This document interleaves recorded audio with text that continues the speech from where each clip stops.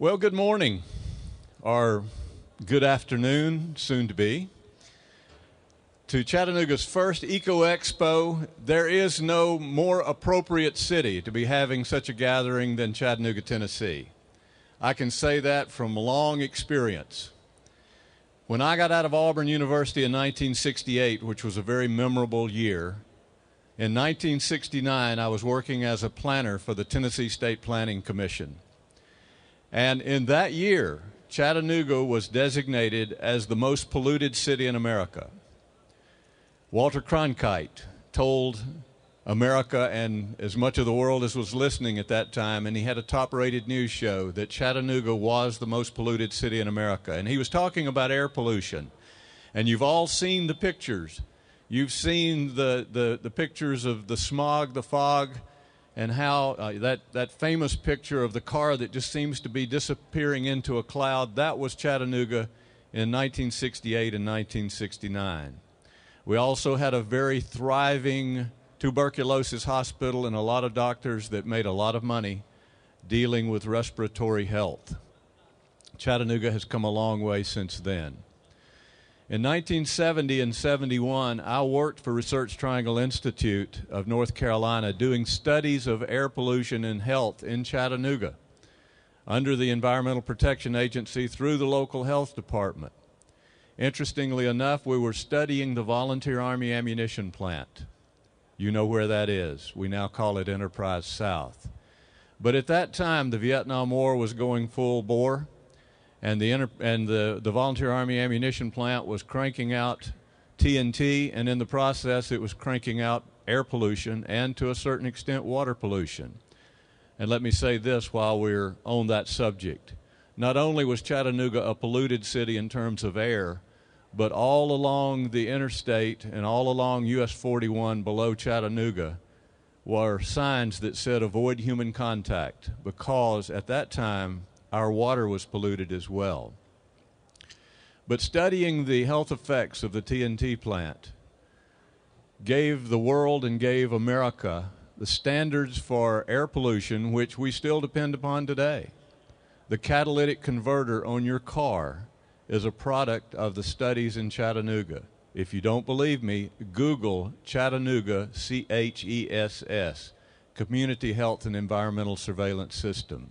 That was Chattanooga 40 years ago. I could bring you all along the calendar and tell you how we came to be where we are today, but it has been a long and sometimes a tortured process. There was a time in the 70s when we were very proud of the fact that we were in the top 10 of industrial cities, and we're still proud of industry. But industry that's clean, industry that's environmentally responsible, industry that's sustainable. Every year the story would come out, Chattanooga in the top 10 of industrial cities. And then we began to slip down that list. And in the 1970s we went from 9th to 12th to 13th to 15th. And someone said to me, "What are we going to do to get Chattanooga back up on that list?" We were walking across Miller Park. I still remember it very well. And I said, "Has anyone ever looked at the list?" The person I was talking to said, "Well, he hadn't." And I said, "Do we know actually what the list is telling us?" No. We walked across to the Manufacturers Association, which was located in the block across from the library at that time, the old Civic Forum building.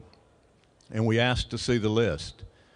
And on the list were 100 cities ranked in terms of employment in manufacturing.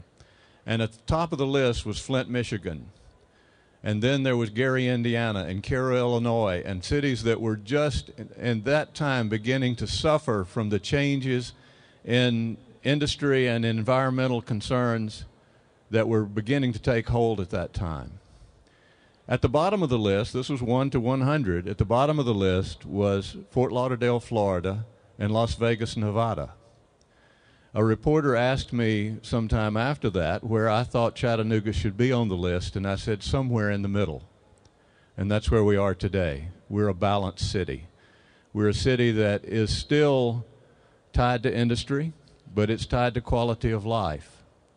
In the 1980s, in a time not unlike this, in a time of great economic distress, Chattanooga pulled itself together and, as a community, decided to set a course to build a different kind of city. It was 1982, and interest rates were high, and we were hemorrhaging jobs, and it was very much like today in terms of economic distress.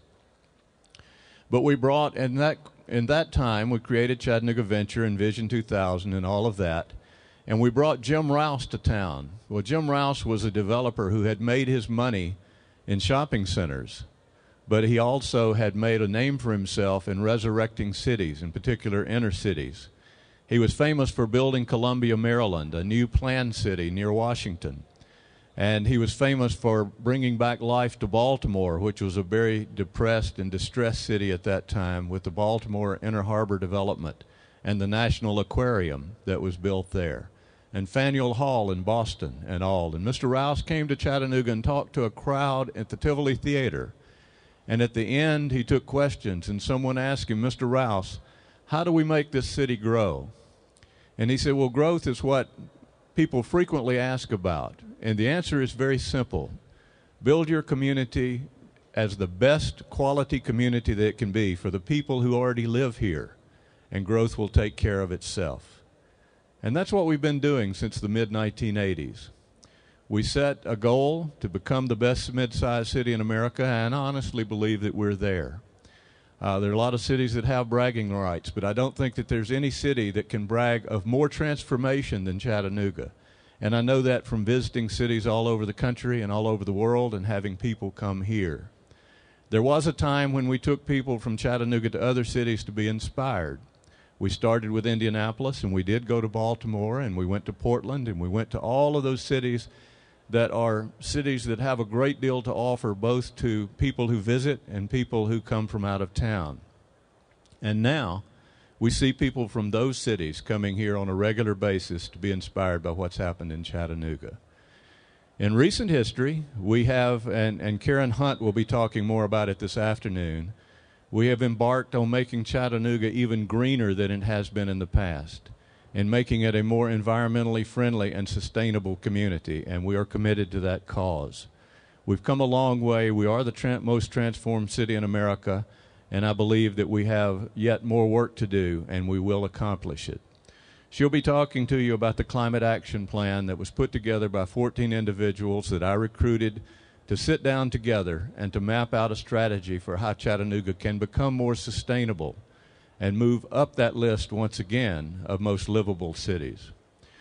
She'll talk to you about the 14 people that were drawn from all walks of life. These weren't just people who believed blindly in environmental sustainability. There were people who had questions, people who had doubts, and that's how you make things happen in a community. You have people who bring different opinions to the table, but they produce more than 40 things that we can do, and a consensus on a direction that sets this city on a course of being even more sustainable and more environmentally friendly than it has been in the past.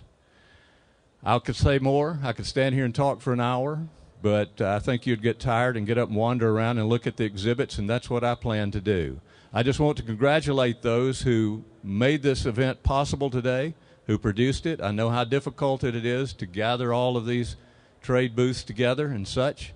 I look forward to this becoming an annual event and bigger and drawing more and more people to Chattanooga and its environmentally friendly community.